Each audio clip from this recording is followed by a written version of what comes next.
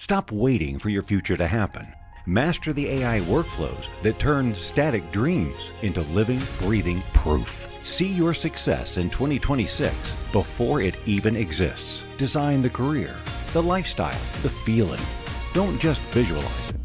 Create it.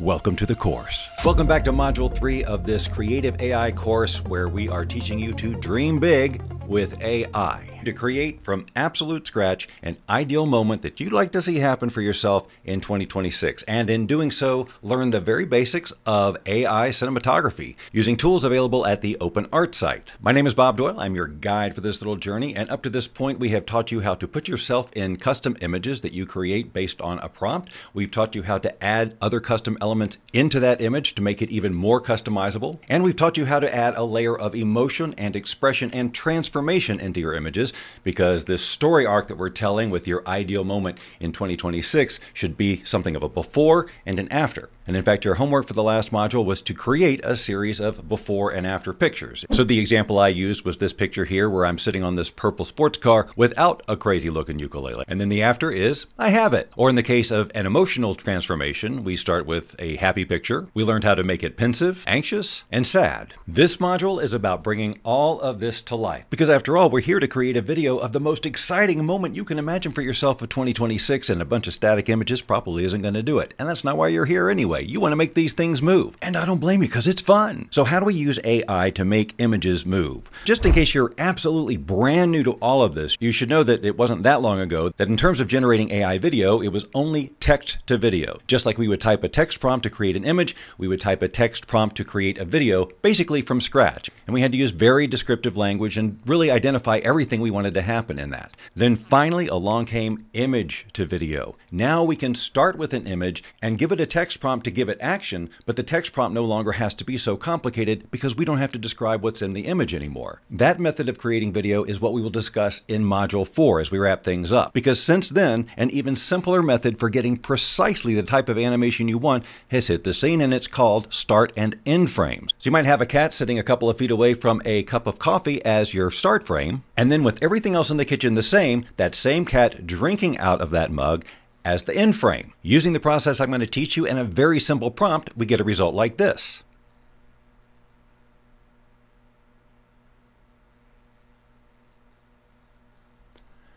Where the first frame of that animation is the start frame, and the last frame of this animation is, of course, the end frame, and the AI filled in all the details. This is a very simple example, but we've got more complex ones on the way. So let's see how this works by looking at another example from some of the images we created earlier. In this case, we're going to bring our emotional transformation to life by doing start and end frames with some of the pictures with different emotions that we used before. So let me show you how easy it is to use that technique here in OpenArt, and also play with a variety of models to get a variety of results, even with the same two images. Because start and end frame is, of course, a video tool, I'm just going to click under video and click on image to video. Now this brings us to our video creation workspace, and you'll see that we have the ability to do text to video, image to video, and then something called elements to video and video to video. Elements to video and video to video we will save for another time, because they're just a little bit more advanced, but they do allow some amazing customization. But for the purposes of our exercise, we're going to stick to these two so you don't get too overwhelmed. As I mentioned, we're going to do text to video in Module 4, so let's click over here to image,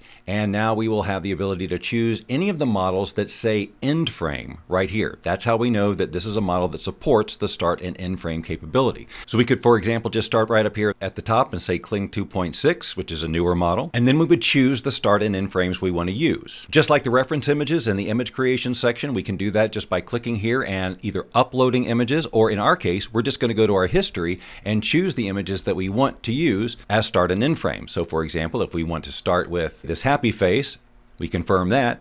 Now we click on end frame. We do the same thing, click on history, and for the end frame, we'll choose this one here. And now, even with no prompting whatsoever, it's probably going to be obvious enough to the AI what we're trying to do here. Many of these models have options for duration and even the ability to add audio natively. We're going to look at models that do all of these things, but for now, this particular model doesn't support audio for start and end frames. We're just going to create a short 5-second video and see what happens. Now, although I say you don't have to put a prompt, if you don't and give the AI enough time to play with, it might make some creative decisions on its own. Like this, for example, where it actually dollied around the subject, and then that's how it made the transition from one image to the other. I didn't prompt that, and I didn't necessarily want that. So if I want to avoid that, that's when I would use a prompt and be more specific. Here I added the prompt, camera holds steady on man as he changes his facial expression. Now we start with a pensive look, and without any extreme camera movements, we get that very natural transition. Now this is an area where I really invite you, I insist in fact, that you play with some of these models that support in-frames, because you can get some very different results. Let me show you some examples with the same start and end frame, different model, but same instructions, and you'll see the wide variety of results we get. So my start and end frame here expresses a very definite emotional arc. First of all, I'm looking nervous and anxious, the stage is empty.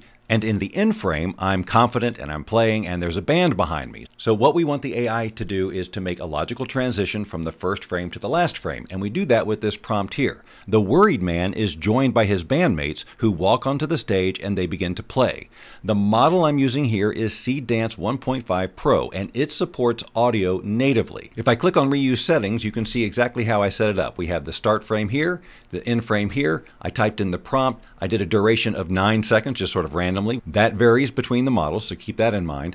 I chose 720p as the resolution. Many models go to 1080p and some even go higher than that. Different models support different aspect ratios. I really love the CDance 1.5 Pro model. It's super powerful, it's very intuitive, and you got lots of options, and it has audio natively built in, which in this case I opted for. So here's how this model transitioned those two images. I'm not sure what to do.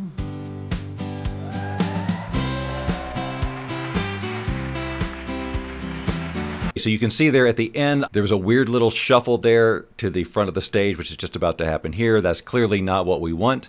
So if I insisted on staying with CDance model, I would probably reprompt it or maybe just even run it again and see if we got a different result. Just to show you what I mean, if that's what I did here, same CDance 1.5 Pro model, same start and stop images, same prompt. We get this time.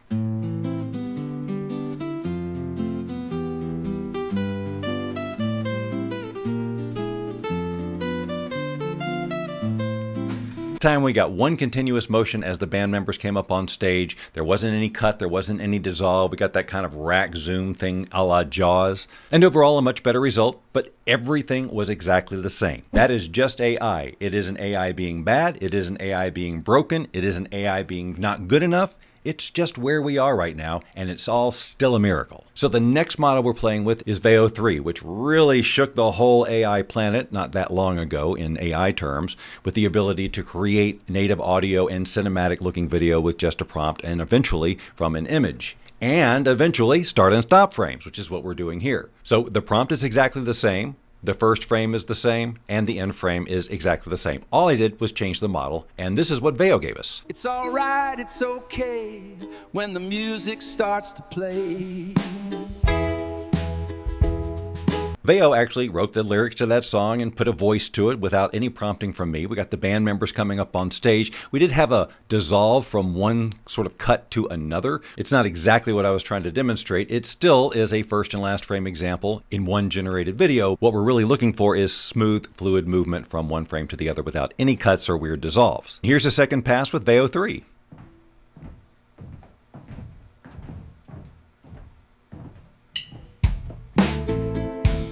So aside from the fact that I somehow walk through this stool right here and it just sort of disappears, everything else is extremely fluid. Again, we just get one shot. There's no dissolves. The band members all come up on stage. It's coherent and there's musicality and everything. And all I did was run it again. We saw examples from the Kling 2.6 model. This is actually the Kling 2.5 model. The main difference here is it doesn't generate audio natively, but it still does a great job of joining those two start and stop frames together in a seamless way. Remember we talked about the start and stop frames where I didn't have the weird ukulele and then I did have the weird ukulele. Here I use those as the start and stop frames obviously, and the prompt for the CDance 1.5 Pro model in this particular case is, as a man sits on his car, Bigfoot walks in, carrying an instrument which he hands to the man, then walks away. There's some logic to that prompt because Bigfoot is not in either the start or the stop frame, but I'm able to prompt him in as long as he leaves before it's all over. Again, this CDance model has native audio, so let's see what it gave us. Wow, that's really cool.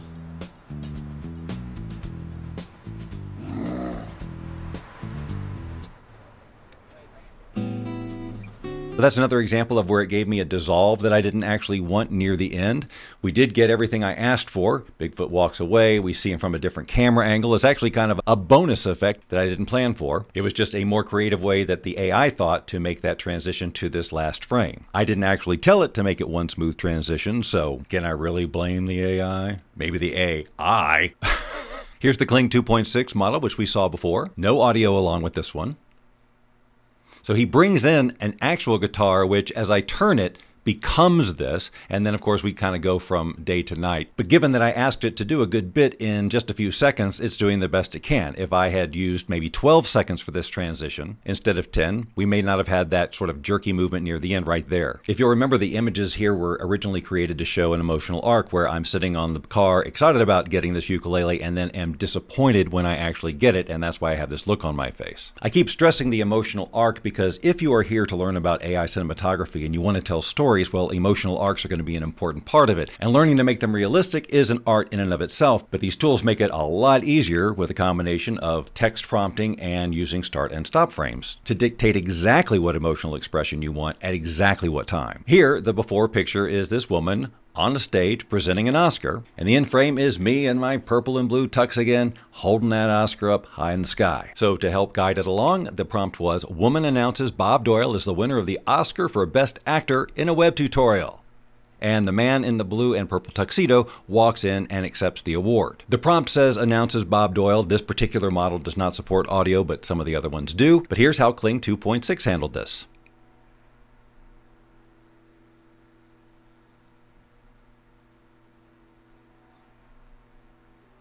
I don't know how much more perfect it could be. It's exactly what we want. Again, the advantage of start and end frames is exact placement.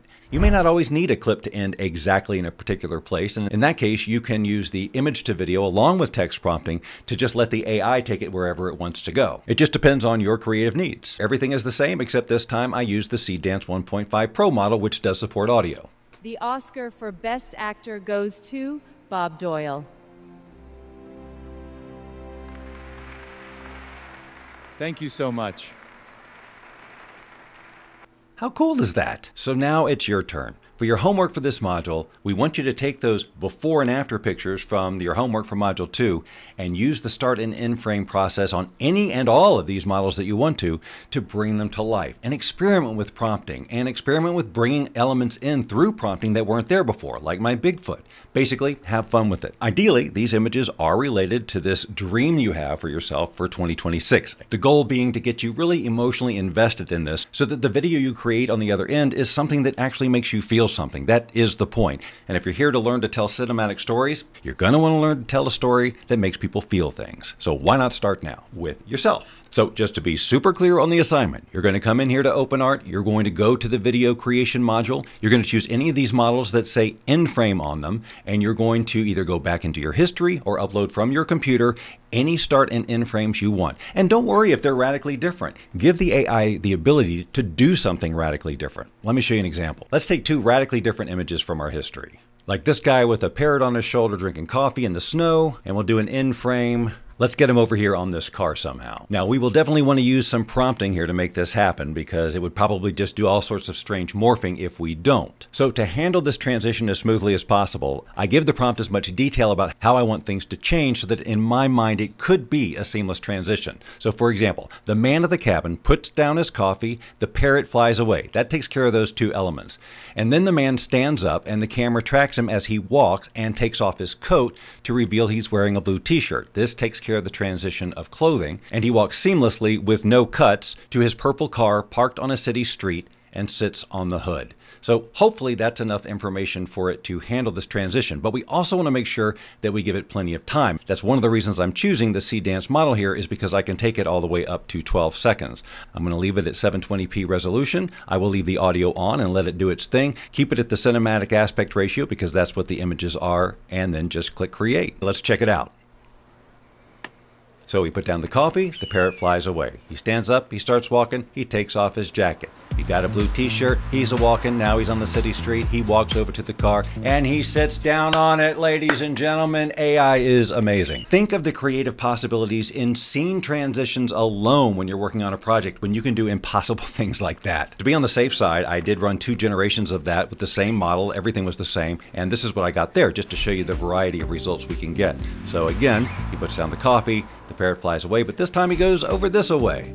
Walks through the woods a little bit, and now he's on the city street that way, and we get the same result. He ends up at the end frame sitting on the car. So all that to say, don't worry about rules of physics. Have fun and play and see what you get. Recapping the homework, use any of your start and end frames that you created in Module 2, or create new ones if you are so inspired, and bring them to life using any of the start and end frame models that we have here on the platform. In the next module, I'm going to show you how to chain these start and end frame animations together to get much longer clips with continuity, as well as showing you how to use image to video using text prompting without an end frame. And then finally, we're going to use the simple editor here in OpenArt to put these clips together and add some music to it and create the final product. Super, super simple. I'm excited to see what you come up with, and I'll see you in the next module.